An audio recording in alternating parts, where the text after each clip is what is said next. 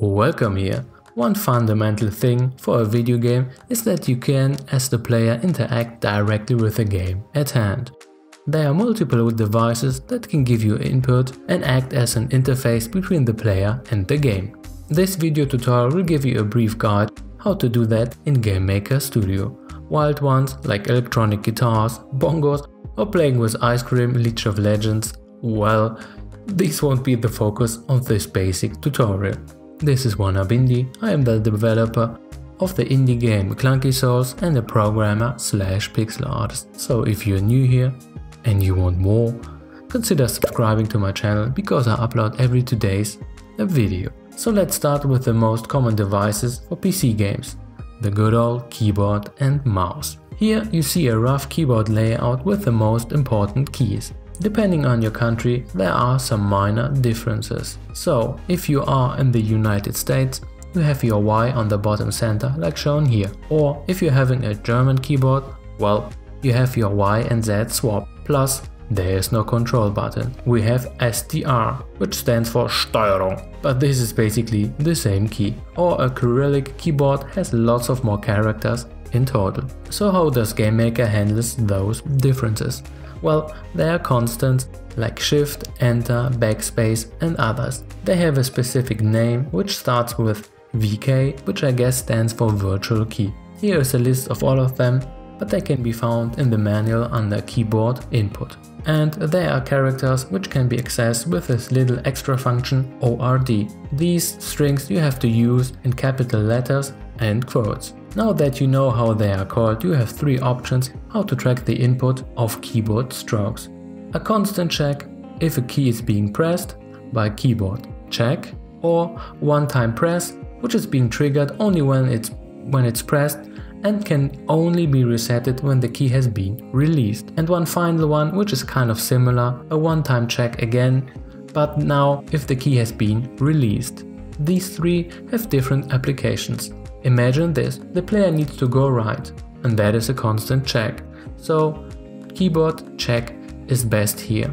Need a menu, keyboard check pressed, or keyboard press released are what you need. Same principle goes for the mouse and the gamepad input, but that I'll show you later. What you need to know is that GameMaker executes these 3 functions and then returns a true or a false or 0 or 1, which is basically the same. Why is that important to know? Well, with that knowledge armed, you can control the action with a specific input. Here is an example.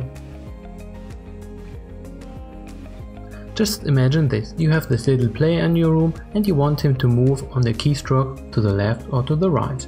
So we just go into our player and we want to do something, but for now, for example, this code would mean that he would be constantly moving to the right side, which we don't want. So we just go for keyboard check and then we have to input a key. So depending what you want to do, for example, we can go for VK, let's say right.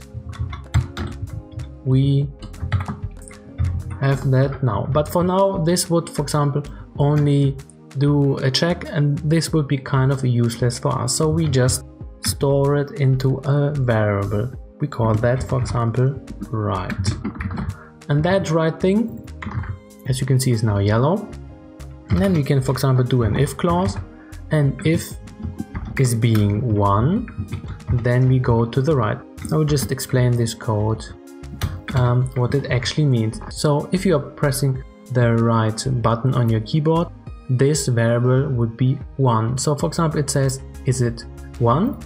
Then move to the right. For example, if I would stop pressing it, it would go 0, and then this if clause just would go for go because, well, this thing is 0. Or for example, you want to go left, so we can do a similar thing. We go and make a new variable and call it left.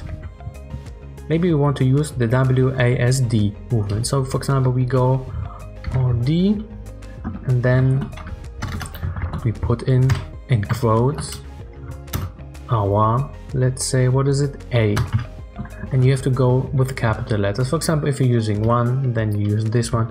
That, for example, if you would be using a small, not uppercase A, then it wouldn't be working. So we have to go for this little string. And then of course we can do a similar code like this, copy our left and ask if it is 1, and if it is 1, go minus, and let's start the game. And it should work. So we press the right button and it works, we press the left one and it works as well. But we can, for example, press those things all together, and now you cannot decide if it's left or right. So that is the thing, you have to, well, adjust a little bit, but that is just a very basic tutorial. So this is the check function, which is constantly checking. But for example, if you want to clone your little player, so for example you could go if mouse check, and now not just button but button pressed or released. That doesn't really matter in my opinion. So, and here we need a constant, and because, well, we need the mouse button, so we go MB left mouse. Why is it not working? MB left. Here we go. I don't know, the autocorrection was bugging. And now we can do something. For example, you can go instance create, and we just duplicate this guy. So we just go for mouse X, because that's the coordinate of the mouse on the screen, and mouse Y. And now we need to go for the layer we want to put it in, and this is instances.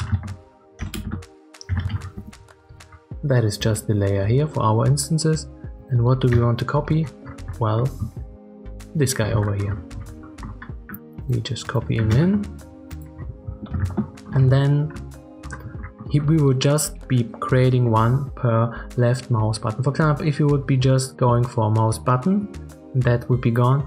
We would be creating 60 instances per second, which is quite a lot. And that is why you have, for example, different kind of, well, applications for different kind of styles. And as you can see, it works pretty nice, and well, you can spam that in here.